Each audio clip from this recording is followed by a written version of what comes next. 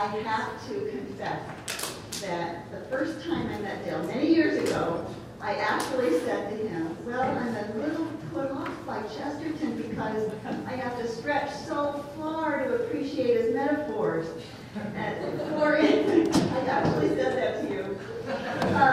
For instance, finding a trifle in my pocket, Chesterton invites me to see maybe a pocket knife as the symbol of the feudal age of chivalry, or to see in it industrial war. Perhaps recognize it as the symbol of the oldest of the needs of man. Or perhaps I find a matchbox in my pocket and see it as a symbol of fire, stronger and more primitive even than steel.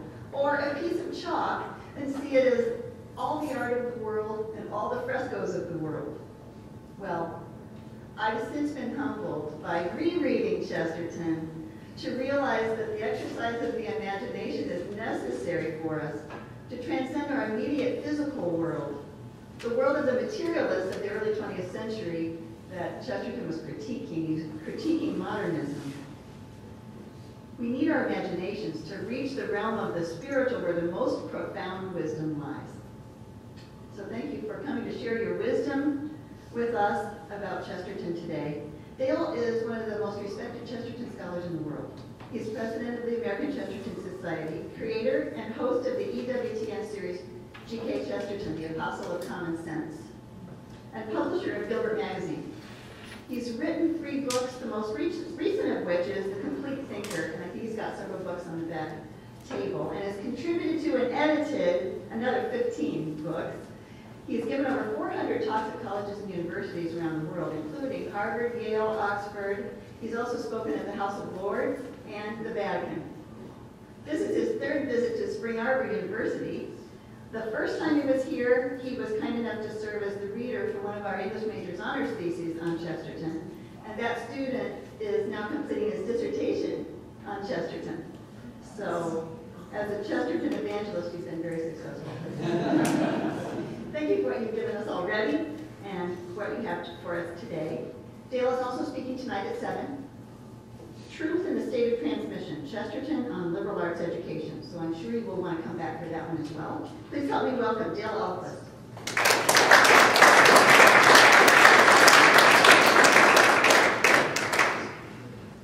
Well, thank you, Kimberly, for that lovely introduction. It's great to be back here to Spring Arbor for the 3rd time. It's very strange that some place would invite me back that many times. Apparently no one listened to what I had to say the first time. This is not going to be an introductory talk on Chesterton. If you're not familiar with Chesterton at all, well, that's terrible. But I do have some books that I'll sell you, which will serve as excellent introductions to Chesterton. And if you haven't heard of Chesterton, it's not your fault. Because even though Chesterton is taught here at Spring Arbor, he's just not taught enough in most places. He's gone from being one of the most popular writers in the world, where everyone knew who he was back in the early 20th century, to some generations going by and him falling off the map and now being rediscovered. But even though your life is dreadfully incomplete, if you haven't heard of Chesterton, things are going to be improving immediately right now. This talk is on Shakespeare. Chesterton's writing on Shakespeare. Now, if you've never heard of Shakespeare, I don't even know how to finish that sentence. Chesterton is well accomplished in many forms of writing, and I think one of his most outstanding genres is literary criticism, and probably the least appreciated. But as a literary critic, it's interesting, especially a literary critic of Shakespeare. He's less a critic of Shakespeare than he is of the critics of Shakespeare. He's especially a critic of those who would psychoanalyze Shakespeare, and who would not only psychoanalyze Shakespeare, but psychoanalyze Shakespeare's characters. He's a critic of those who would, in his word, turn good poetry into bad metaphysics. He's a critic of those who would take this great universal writer and force him into a very narrow modern philosophy. He's a critic of those who, in finding that Shakespeare can express their own despair, mistakenly assume that Shakespeare himself was despairing. And he's a critic of those who simply cannot connect with an audience, and therefore cannot understand why Shakespeare does connect with an audience, and why he can still bring them in after 400 years. And he's also a critic of those who would have the audacity to say how they would have written Shakespeare, when he says, it is Shakespeare who has written us. He's also a critic of those who say that Shakespeare wasn't Shakespeare, but was somebody else. But most of all, I would say he's a critic of those critics who are simply small, who are so tiny in their imaginations that they can't possibly do anything except criticize Shakespeare. For instance, there are those who complain that Shakespeare borrowed all his plots. Chesterton says, if Shakespeare borrowed, he jolly well paid back. Most critics, he says, suffer from the art of missing the point. Now, as a literary critic, what Chesterton does is he makes us, he explains to the audience what the audience does feel, not what it should feel. When you go and see a Shakespeare play, and you're trying to figure out what it was you just saw, Chesterton has a great way of explaining it to you. And you go, yeah, that's what I just saw. And those are exactly the feelings that I felt when I was watching the play. And that's really, he said, what the function of a literary critic is to put into words the audience's own reaction, rather than to tell them what they were supposed to have felt. And that's Chesterton's great strength, is he explains to us things that we already know. He shocks us with truths that we know to be truth, but we recognize them for the first time. The shock of recognition of the thing that we've been staring at. One of Chesterton's great strengths, as is Shakespeare's great strengths, is to connect with the audience.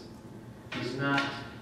He shares the audience's own artistic instincts, the desire for beauty, the desire for joy, for justice, for a good joke. He's not at war with the audience like so many modern artists are. And Chesterton actually makes the argument that an artist who is misunderstood because he's not very good. Which is really a shocking thing to say. But the greatness of the artist is really measured in his ability to express the inexpressible. That's what the artist does. And the really great poet does connect with the common man because he gives the common man the great gift of words. And Chesterton says that we hunger for the right word more than we hunger for bread. And any college student writing a paper will understand what that is like, you know. Am I trying to say? There's a word for it. And even the thesaurus in the computer doesn't know what the word is. So that it's that combination of the common touch with the uncommon touch, combining the ordinary with the extraordinary. That's what makes great art. And there's something, of course, we talk about the right words, how Shakespeare and the great poets give us the right words. Chesterton gives us the right words. But there's a great irony. that Chesterton points out that has weakened Shakespeare's great achievement. And he says that is the abominable gift of quoting Shakespeare without reading Shakespeare. There's an old joke about the woman who went to see Hamlet, and when she came out, she said, well, it's nothing but quotations.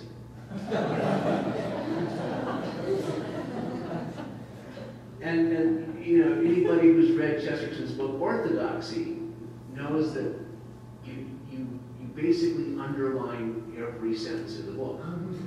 And then you get to the end of the book and you go, what was that about anyway? A lot of good quotes though. So there's a danger in those really good lines. And Chesterton says that of Shakespeare's great quotations that they have a mysterious power of making the world weary of a few fixed and disconnected words, and yet leaving the world entirely ignorant of the real meaning of those words. Because we quote these phrases over and over again, and we forget actually what they are about. And so we have to start with this obvious truth that there's more to Shakespeare than his great quotations, just like there's more to Chesterton than his great quotations. However, it's impossible to talk about either of them without quoting them, which is what I'm going to do now. In fact, that's almost all I'm going to do. Because that would be a great waste to talk about two of the greatest writers in the English language and not quote them. In fact, Chesterton actually has been called the Shakespeare of the aphorism because he's so quotable. And because besides being witty and snappy and profound and illuminating, Chesterton simply writes beautiful prose. In fact, Orson Welles called Chesterton's prose shamelessly beautiful. Here's an example of him waxing eloquent on Shakespeare. He says, we are surrounded in this world by huge and anonymous forces. As they rush by us, we throw a name at them. Love, death, destiny, remembrance. But the things themselves are infinitely vaster and more varied than the names. True artistic symbolism exists in order to provide another alphabet than the alphabet of language. It is not that a sea at sunset represents sorrow, but that a sea at sunset represents a great deal of the truth which is missed by the word sorrow. So it is with Shakespeare. It's not that Shakespeare is a mere philosopher, it is that philosophy is one way of describing certain unutterable things, and Shakespeare is another.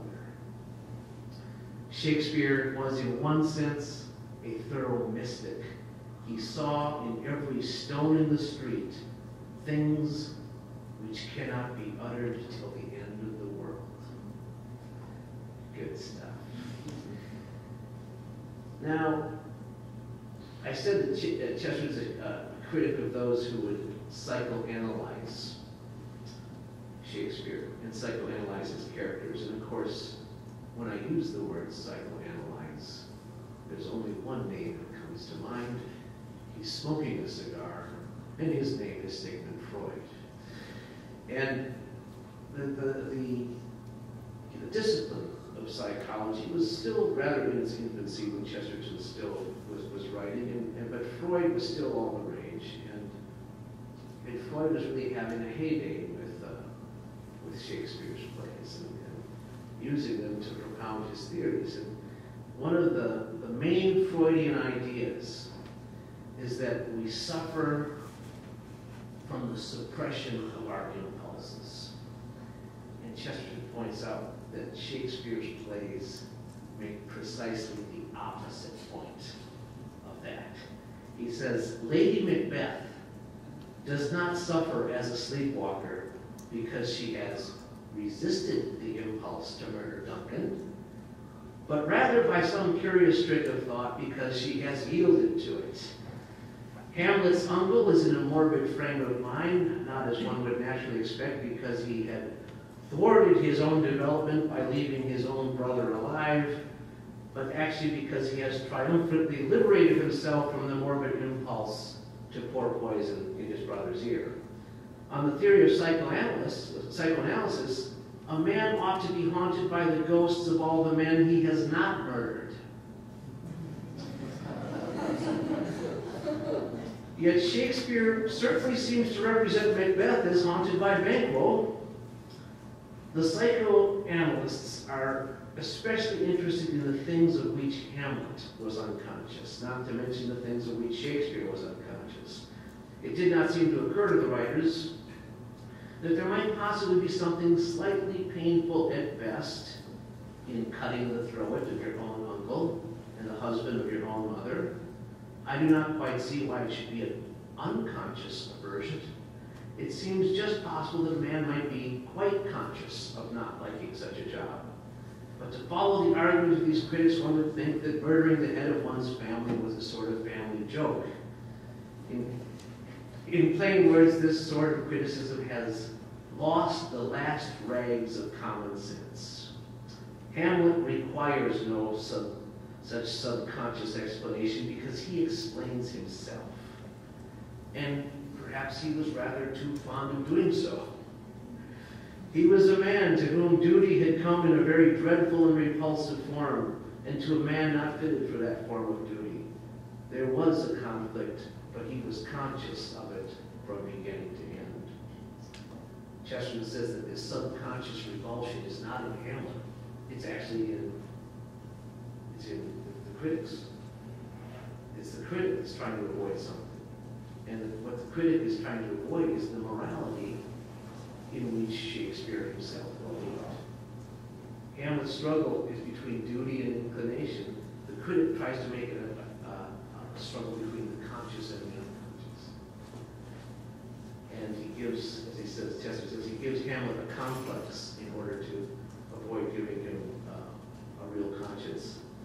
And the whole tragedy, in fact, the whole concept of tragedy is based on morality. It has to be.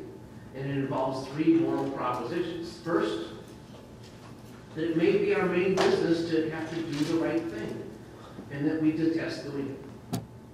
Second, that the right thing may involve punishing some person, especially a powerful person. And third, that the process of punishment may take the form of fighting and killing. And the modern critic is prejudiced against the first principle, calls it asceticism. Prejudiced against the second principle, calls it vindictiveness. Prejudiced against the third principle, calls it militarism.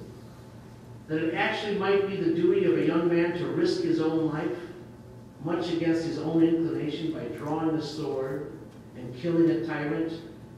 That is an idea instinctively avoided by the mood of our modern times, and that is why tyrants have such a good time in the modern times. Another idea that the critics get wrong about Hamlet is that they call him a skeptic. Chesterton says, if Hamlet had been a skeptic, there would have been no tragedy of Hamlet. If he had had any skepticism at all to exercise, he would have exercised it right away upon that improbable ghost of his father. And then he would have simply called that eloquent person a hallucination and married Ophelia and lived happily ever after. The utter mistake of regarding Hamlet as a skeptic arose, says Chesterton, out of quoting some stilted passages out of context, such as, to be or not to be. That's right, that's one of them. It's a really famous one.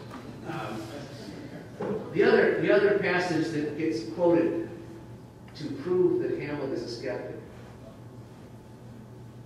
is when he says, when Chesterton must be in the obvious gesture of fatigue, why then 'tis none to you, for there's nothing either good nor bad, but thinking makes it so. Chesterton says Hamlet says this because he's getting sick of the company of two silly men, Rosencrantz and Guildenstern. But if anyone wishes to see how utterly and entirely opposite is Hamlet's attitude, you can see it in the very same conversation. If anyone wishes to listen to the words of a man who is, in the most final sense, not a skeptic, here are the words. This goodly frame, the earth, seems to me this most excellent canopy, the air, look you, this brave, overhanging firmament, this majestical roof, fretted with golden fire, why it appears no other thing to me than a foul and pestilent congregation of vapors. What a piece of work is man! How noble in reason, how infinite in faculty, in form and moving, how express and admirable. In action, how like an angel, in apprehension, how like a God. The beauty of the world, the paragon of animals. And yet, to me, what is this quintessence of dust? Chesterton says, oddly enough, I've heard this passage quoted as a pessimistic passage. It is perhaps the most optimistic passage in all of human literature. It is the absolute expression of the ultimate fact of the faith of Hamlet. His faith that although he cannot see that the world is good, he knows that it is good. That although he cannot see that man is the image of God, he knows that man is the image of God. The modern conception of Hamlet believes only in mood. The real Hamlet, like the church, believes in reason. Many fine optimists have praised man when they felt like praising him. Only Hamlet has praised man when he felt like kicking him. Many poets like Shelley, Whitman have been optimistic when they felt optimistic. Only Shakespeare has been optimistic when he felt pessimistic. And this is the definition of faith. A faith is that which is able to survive a mood. All right, as great, just as Hamlet is accused of being a skeptic, just based on a few often quoted passages, Shakespeare is accused of being a pessimist because of a passage from Macbeth. And one of those accusers was George Bernard Shaw, Chesterton's great intellectual opponent. Chesterton and Shaw had wonderful debates with each other. They didn't agree on anything, and yet they remained very good friends and respected each other, even though they definitely staged wonderful debates for the world. Chesterton, of course, 6'4", 300 pounds, enjoyed his wine and his beef and his cigars, and George Bernard Shaw, all of 98 pounds, and vegetarian teetotaler. Chesterton says to Shaw, I see there's been a famine in the land. Shaw responds, and I see the cause of it.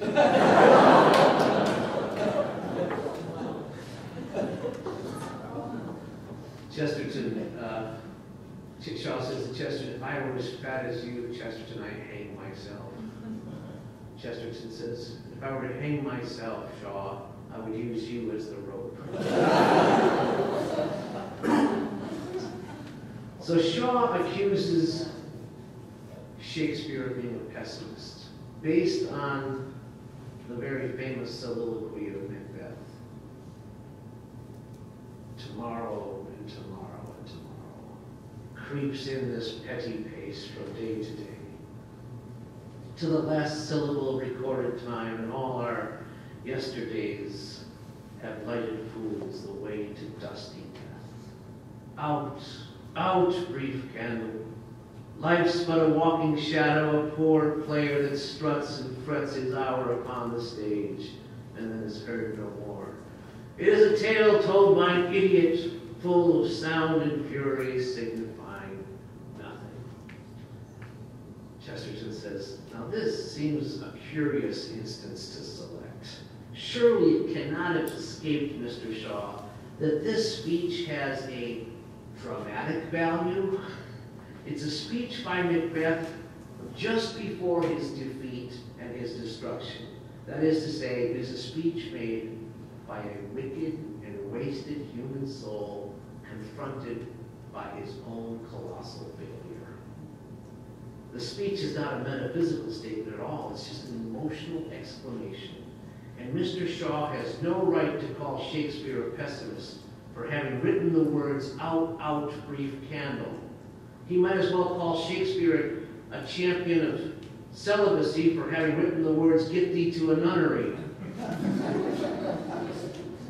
It's not Shakespeare's fault that having to write pessimism for the purpose of a theatrical point happened to write much better pessimism than the people who are silly enough to be pessimists. As great as Hamlet is, and Chesterton says Hamlet is bigger than all of literature, bigger than any of our categories, bigger than any of our condemnations or our praise. He's just such a giant character in literature. As great as the play Hamlet is, Chesterton says Macbeth is Shakespeare's greatest tragedy, his greatest drama. He says, I think the greatest drama in the world is Macbeth because it is the one Christian drama. I mean by Christian, its strong sense of spiritual liberty and of sin. The idea that the best man can be as bad as he chooses. You may call Othello a victim of chance. You may call Hamlet a victim of temperament.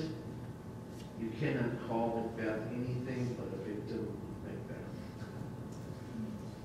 Macbeth is the supreme Christian tragedy as opposed to Oedipus, which is the supreme pagan tragedy. It's the whole point about Oedipus that he does not know what he's doing. It's the whole point about Macbeth that he does know what he's doing. And it's not a tragedy of fate, but of free will. What Chesterton says, when he says it's a tragedy of free will, he means that there comes a moment in the play when, if the play is acted well, and Macbeth says to Lady Macbeth, we will proceed no further in this business. Even if you know what's going to happen, you say, maybe he won't do it this time. Come on, Macbeth, don't blow it. Do the right thing. You hope it will, but you get to watch it happen. And the main lesson you get from Macbeth is that you cannot commit a sin in order to be happy. You cannot do a mad thing in order to reach sanity. Chesterton says the crime does not get rid of the problem. Its effect is so bewildering that one may say the crime does not even get rid of the temptation. Make a morbid decision and you will only become more morbid. Do a lawless thing and you will only get into an atmosphere much more suffocating than that of the law. Indeed, it's a mistake to speak of a man as breaking out. The lawless man never breaks out.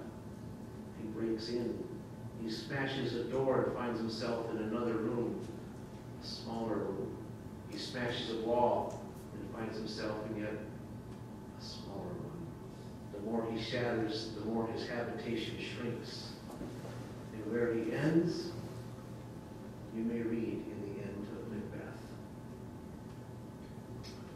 The other great thing about Macbeth that even compounds the tragedy is the tragedy of Lady Macbeth. The loyal wife who wants what's best for her husband. Chesterton says the most masculine man is always ruled by his wife. Chesterton's always suspicious of a man who's not just a little bit afraid of his wife. He says, unlike most married couples in fiction, you can really believe that Macbeth and Lady Macbeth are married to each other. He says the dispute that goes on between Macbeth and his wife about the murder of Duncan is almost word for word a dispute that goes on around any suburban breakfast table any morning. Just change the words, infirm of purpose, give me the daggers, to infirm of purpose, give me the postage stamps. He says the strengths of the two partners differ in kind. The woman has more of that strength on the spot, which we call industry, whereas the man has more of that strength in reserve that we call laziness.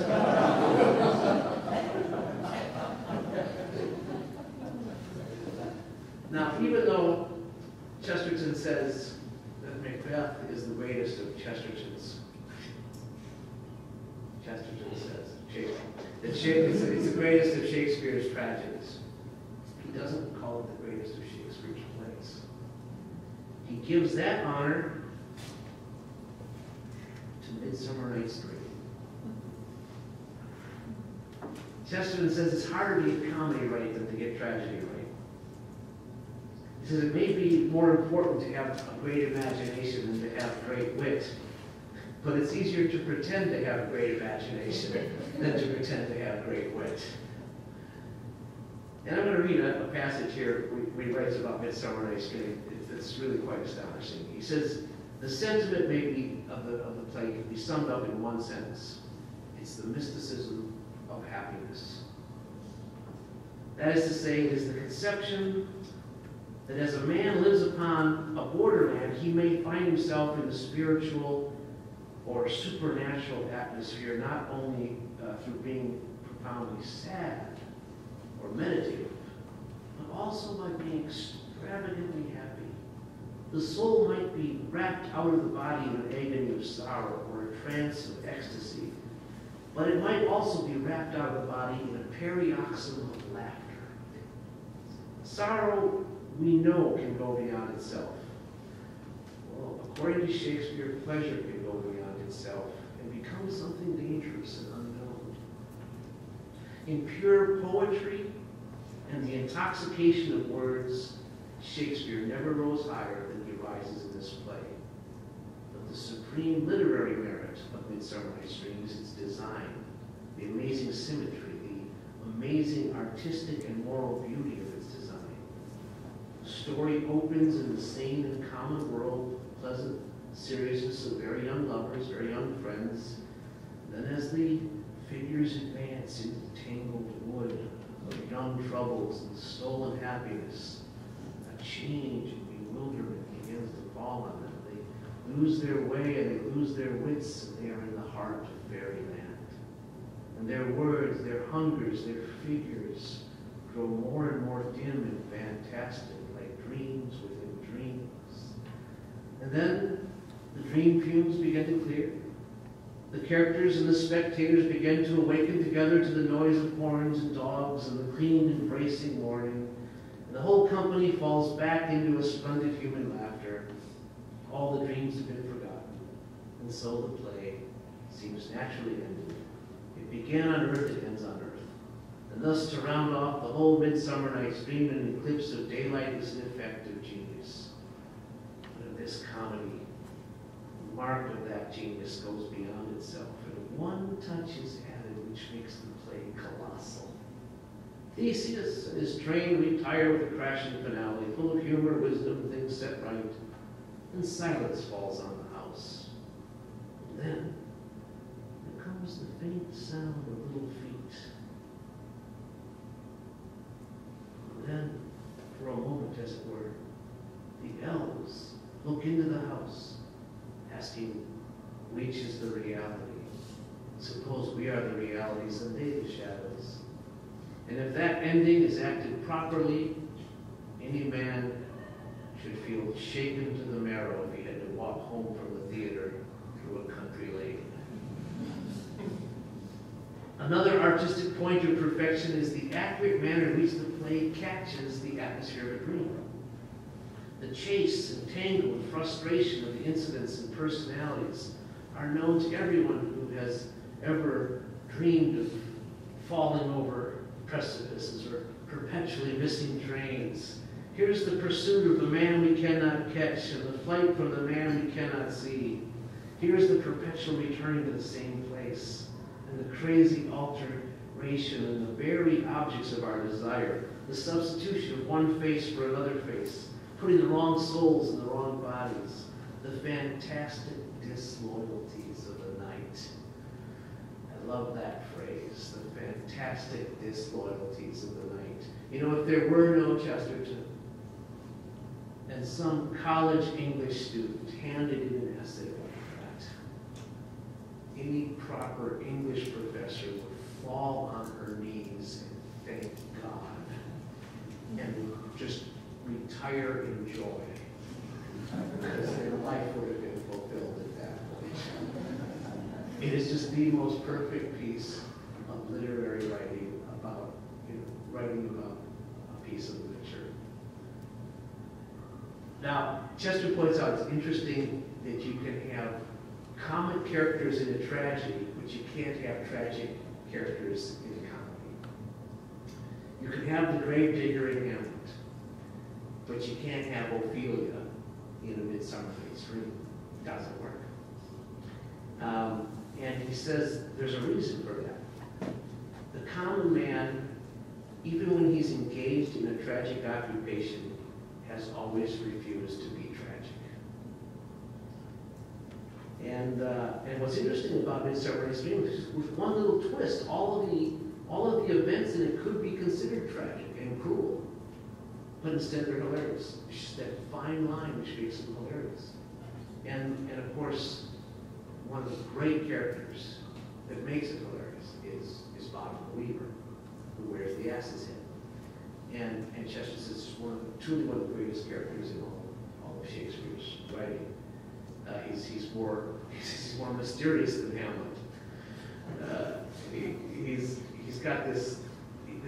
He's larger than life too. Every time he's on stage, he fills the stage, and when he's gone from the stage, you want him to come back as soon as possible. And he represents that great fool who towers over the small fool. He says he can eat giants. I love that. He eats giants for breakfast. And he says, we've all known men who might justly be described as brainless, but whose presence in the room is like a roaring fire, and whose entrances and exits are events in themselves, and just haunt the mind. And he has the supreme mark Bottom does, being like a true saint or a true hero, because he differs from humanity in being more human than humanity. So, Shakespeare wrote all these amazing plays. For some reason, the question comes up, well, who wrote Shakespeare? This was an issue during Chesterton's lifetime. During Chesterton's lifetime, the leading theory out there was that Francis Bacon wrote all of Shakespeare's plays. And later, just after his death, the theory was that Christopher Marlowe wrote all of Shakespeare's plays. The current theory in vogue is that the Earl of Oxford wrote Shakespeare. Chesterton writes in Orthodoxy, 1908, Shakespeare's quite himself. It's only his critics who determined that he was someone else. The one thing he points out about all these theories is that they all come from America. He says the great transatlantic theory that Shakespeare was not Shakespeare but someone else with a different name is one of those intellectual pestilences which break out recurrently in countries that do not pay sufficient attention to intellectual sanitation. I've never been insulted so well as when Chesterton says that my country does not pay sufficient attention to intellectual sanitation. He had great fun, Chesterton did, with the absurd claims of those who were at his time claiming that it was Bacon who planted these cryptograms in the play. In fact, there was one group of Baconians who not only said that Bacon wrote Shakespeare, but that he also wrote the works of Spencer and Green and Marlowe and even Cervantes. During Chesterton's time, an original painting of Shakespeare was discovered, and it was discovered hanging in a tavern. And Chesterton thought that was just great that they found it in a tavern because that's where you would have found Shakespeare. But he noticed how upset that the Francis Bacon devotees were by the discovery because they thought that every portrait of Shakespeare should be a portrait of Francis Bacon. But the argument about who really wrote Shakespeare has always has as its basis the suspicion that a mere actor, not educated at the great English universities, could not possibly have penned such masterpieces. And as Chesterton points out, that's simply the argument of a snob. But there's another argument offered, and Chesterton deals with that argument as well. Somebody will ask, well, why was there not more excitement about such a sensational genius? And Chesterton says the obvious answer to that is, why indeed? Which brings me to my very final point. You see, I maintain that G.K. Chesterton is the greatest writer of the 20th century. And the objection to that claim is usually something like, well, if he's so great, why haven't more people heard of him? Why isn't he taught, required in all the universities, colleges, and why is there not more excitement about such a sensational genius? To which the obvious answer is, why indeed? Thank you for your attention.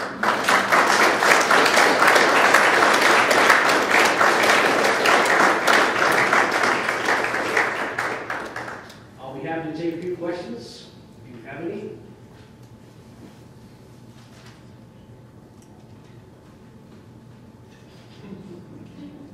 Yes? I have 4. Okay. I'll start with the third one.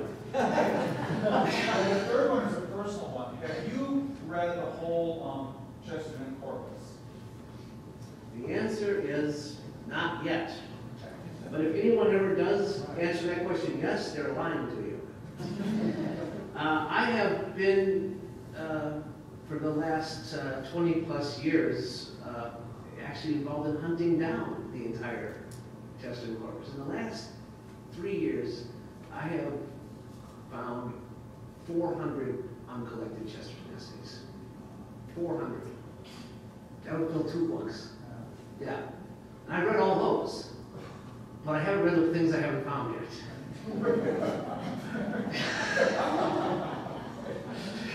And there's more out there. I know there's more out there. Are all the, is the Shakespeare criticism collected in one place? Almost. And that place is at the table back there. I actually edited a book of all of Shakespeare's writings that Chester wrote on Shakespeare. And the thing is that he was actually commissioned to write a book on Shakespeare before he died. He never got to it. And that's just a great loss. But his secretary, Dorothy Collins, after his death, compiled a bunch of essays that he wrote on Shakespeare and published a book called Chesterton on Shakespeare, and found the most obscure publisher she could to publish it, who published maybe 700 copies. They're almost impossible to find. I think you have them, don't you? Okay. They're hard to find. But that was only a portion of what he wrote. So I hunted down a bunch of other essays, and just even short passages that he wrote on Shakespeare, and got them into a book, which is at the back table. As soon as the book was published, I found another essay that he wrote on Shakespeare. It's not in there. So maybe there'll be a second. But all the stuff is really in one place, and you can get it today. The debates that he did with Shaw, is there any transcript of that? Were those ever recorded? Because I'm sure it was full of wit. There's two transcripts of 2 debates, and then of course they had some written debates where they were doing back and forth in some journals. And there's that. There's also one other, not quite a debate, where Shaw gave a talk and Chesterton the following week gave a talk in response. So there's some back and forth there. Some of the other debates were no transcriptions. And then there's a phony debate out there too that was totally created by one of Chesterton's friends doing a parody, and many people think it's authentic, but it's not. And when Chesterton read it, he talked to this guy, Heseltine, and said, "You should write all my works from now on." I wouldn't have to do it. It was totally phonied up debate that's out there. And Ignatius Press fell for it, and they published it in the collected works. It's completely unreal. Well, there should be one more question. Okay, well, good. You mentioned your TV series. Is that, how could we get to see that? You can go to EWTN.com, and it's on Sunday evenings. You can just go to their live streaming. It's Sunday evenings, and we're at Eastern time zone, so it'll be on 7 p.m. When I say 9, when I say 7, I mean 9. Hour later. And we've done probably about 90 episodes. So. And there's a new season's coming out in 2 months. Is there a way to get it back? Yes, you can order them from Chesterton.org. We have the DVDs and yeah.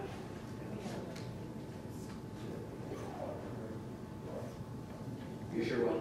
While we're talking about TV shows related to the Chesterton, would you remind us, for students who don't know, the relationship between H.G. Wells and Chesterton, what H.G. Wells told Yeah. about Yeah. H.G. Wells and Chesterton were also friends who were also philosophical opponents. Wells very much a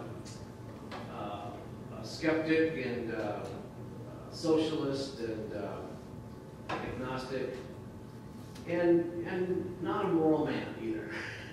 And yet, Chesterton, he maintained a very good friendship, and Chesterton never judged it. But you know, we debate him, argue points with him, and the reason he got along with his enemies is because he only argued the issues and didn't ever attack them personally. And on the contrary, made a friendship with them personally. And it's one thing to love your enemies, but to get your enemies to love you is the great accomplishment Chesterton did. He really did. And when he died, Wells said to Frances Chesterton, Chesterton's widow, if there's any chance of me going to heaven, it's going to be because I moved to He said that to Chesterton in some correspondence once too. You know. Anything else? If you want more pain, come back tonight at 7 o'clock. We'll do another session with Chesterton, and I might even provide some introductory material with that one. We'll tell you more about Chesterton and that. But in the meantime, I'll be happy to sell you some Shakespeare books or anything